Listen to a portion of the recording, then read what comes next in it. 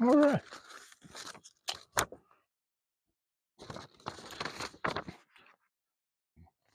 The social aspect of the status of women in Islam. And we have a quote here. "O mankind, reverence your guardian Lord who created you from a single person, created of like nature his mate, then scattered countless men and women. Fear Allah, through whom you demand your mutual rights, and reverence the womb that bore you." I've never been bored by one before. I was born of one, but I've never been bored by any. Sorry, had to go there. Um, For Allah ever watches over you, and that's Surah 4, verse 1.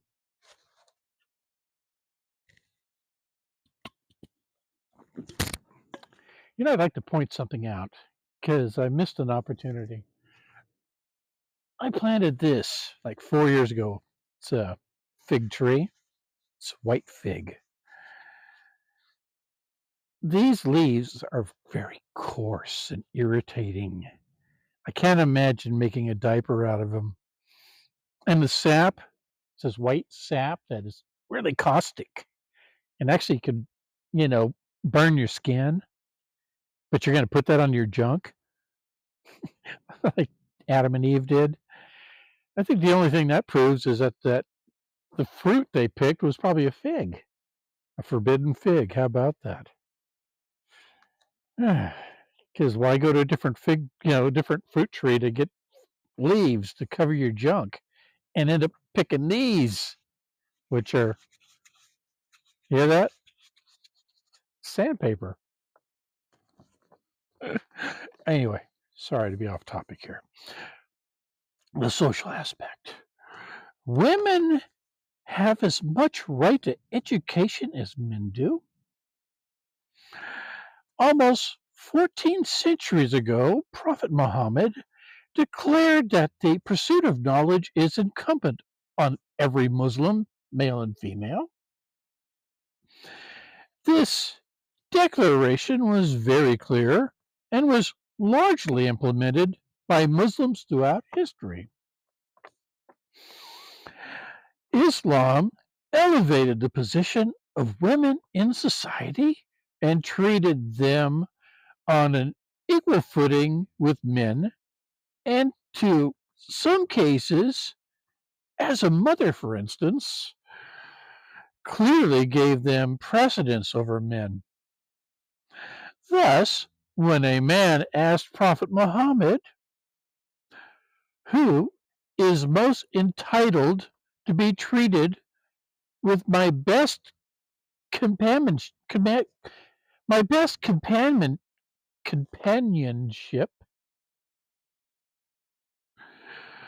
by me?" Somebody really said that? That's a sentence that came out of a human being's mouth at some time in history, huh? Hey, the last prophet. Glad I finally got to meet you. I should ask you a question. Who is most entitled to be treated with my best companionship by me? Definitely loses something in the translation. The prophet replied, "Your mother." The man asked, "Who is next?" The prophet replied, "Your mother." The man asked a fourth time, "Who is next?" The prophet then replied, "Your father." I think the prophet was fucking with you, but it is true that, in most cases, you should respect mom if you have the right kind of mom. I mean, some people aren't so lucky, but I think most of the time, yeah, I agree. You know, hey, didn't like my dad at all growing up because he was going through that Vietnam shit and he wouldn't talk about it. And so, yeah, that didn't work out so good. Uh, yeah, I always wonder why he got jumpy when a plane flew over. But anyway, but turned out to be an awesome guy, and I'm so glad because I used to think bad things. Because, got to share things with people, especially your family. On another occasion, when a man came to the prophet and expressed a desire to join a military expedition, the prophet asked him if he had a mother. When he replied that he had, real conversation. It's really happened. The prophet advised him stay with her, for paradise is at her feet. How does mom feel about that? Maybe she's done enough for you already.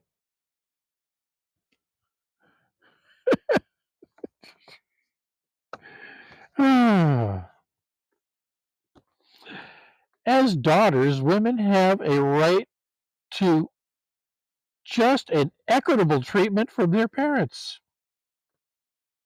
The prophet gave glad tidings to those who did not insult their daughters or favored sons over daughters. A woman has the right to accept or reject marriage proposals.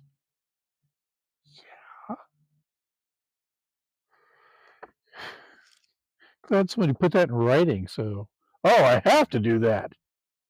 Glad somebody said something. Yeah. A little obvious there, don't you think? If you're a human person, you have the right to agree to shit and disagree with stuff too, and all that. It's called individuality. It's all right. It's all good.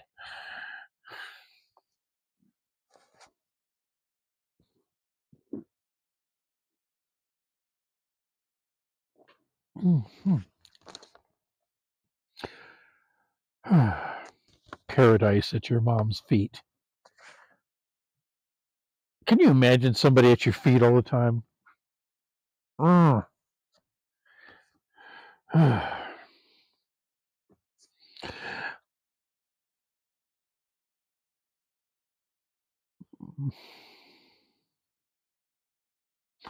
A woman has the right to accept or reject marriage proposals, and her consent is a prerequisite to the validity of the marriage contract. A marriage is based on mutual peace, love, and compassion. Dr. James Badwai,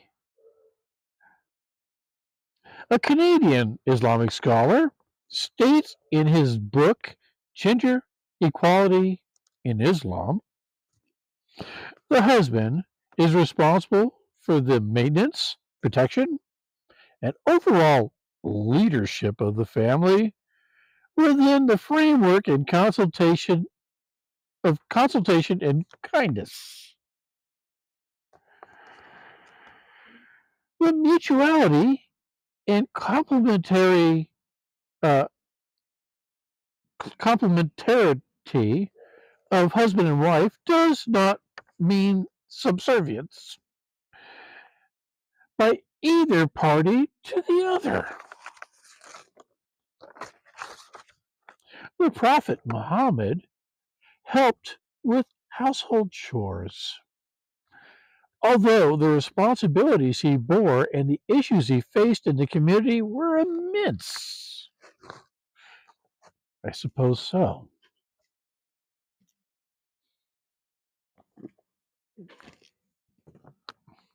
The responsibility of maintaining social and moral values lies in both men and women. Both must refrain from all deeds and gestures that might stir the passions of people other than their legitimate spouses or cause evil suspicions of their morality.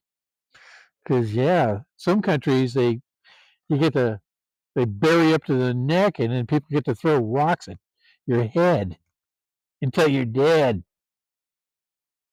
I mean, in civilized countries, they do that. Just everyone's got a different meaning, a different idea what that means, I guess. You know, that old time religion, good enough for me. Yeah. All right.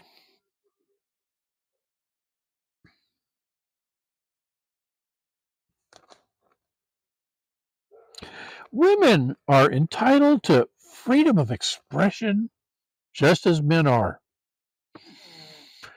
Among the early Muslims, women participated in public life, especially in times of emergencies.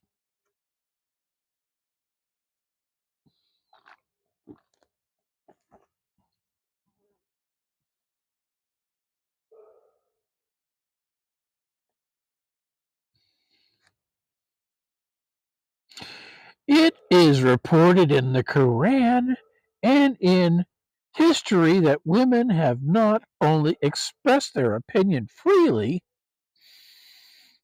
try and stop them, right? Forget about it. But also argued and participated in serious discussions with the Prophet himself. I think Joseph Smith went to similar problems, you know? Doesn't matter how high up, you know?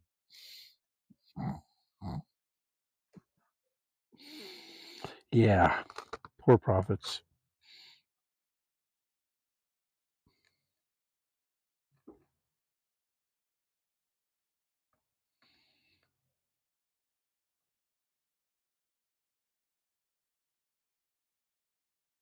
It is reported. Uh,